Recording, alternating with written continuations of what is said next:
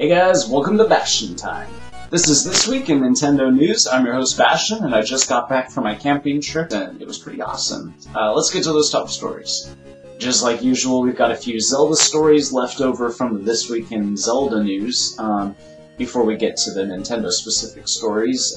First up is this pretty amusing comic about the Deku Tree, and just how irrational it sort of is that Link's mother would leave him in care of a tree. Pretty humorous. If you can't read it because it's probably a little small, go ahead and click on the link in the description down below and that will take you to a full-size version. Speaking of comics, there's an amazing comic artist person named Zac Gorman who's done quite a few other Zelda comics, and his style is very different than your usual comic style. For instance, it's not attempting to be humorous, it's kind of poignant comics, and he's at it again with another really awesome comic. It's sort of like the intro story to A Link to the Past, and just how kind of somber that really is, and he conveys that perfectly. Definitely check that out. And our next story is about a card found on Etsy, and the front of it is just the old man from the very beginning of The Legend of Zelda saying it's dangerous to go alone, and then you open the card up and it's Link and Zelda. Or, I think it's just Link, actually. Let's take a look. I'm just pretending I can't actually see it. Yeah, it's Link holding up a heart container, and it says, "Take this." Now, that's really awesome, but I swear to God, this Etsy artist must have copied this very video from a few weeks ago, where I showed you this amazing card that somebody had made for me.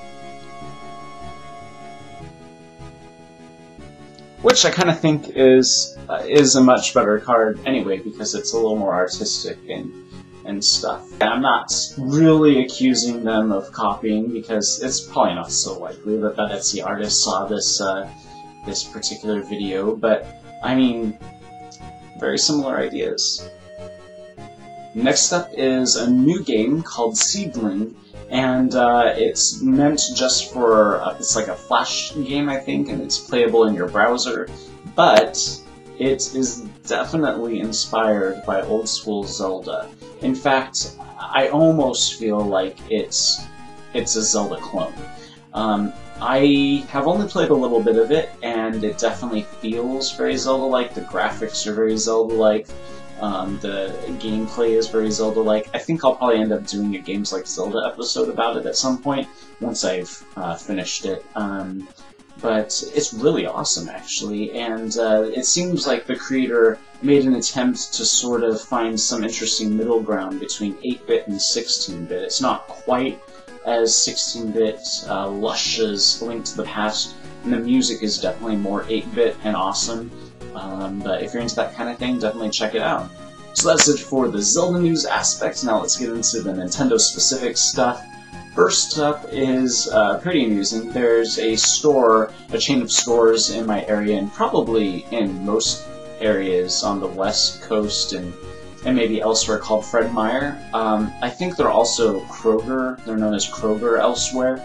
But anyways, they have this advertisement that's a whole bunch of coupons that's like, 20% off of blah blah blah.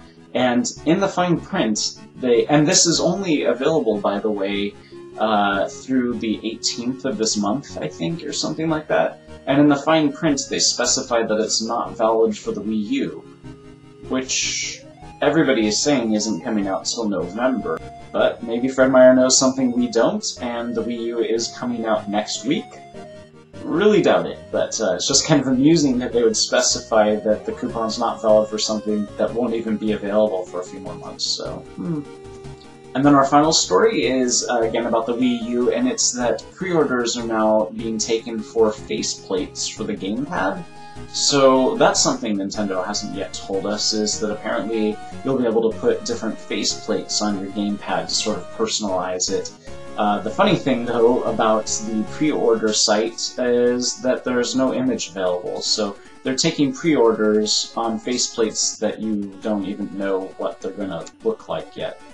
I don't really see the point, but anyways, that's it for this week in Nintendo news, or maybe I should start calling it Zelda News. I'll see you for this week in Zelda news on Friday. Bye!